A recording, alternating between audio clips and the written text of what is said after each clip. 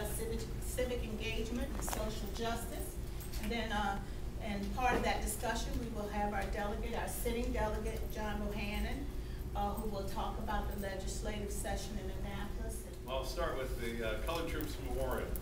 So we went after some funding a few years back, and I put a bill in, what we call a bond bill, and it was entitled Funding for the Colored Troops Memorial. Some of my colleagues were like, have you guys not emerged after that? What's the deal here? That's what they were called, and that's what we were honoring. And because I'm on the Appropriations Committee, we were able to get $300,000 for that project.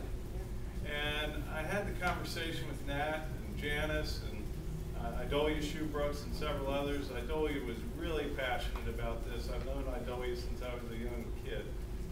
And I said, Idolia, we can get some bond bill money for this. I think this is an important thing to do for our community. So we went after that. We were successful. And you can go down and visit that beautiful monument. So it's an example of what the state can do for our community.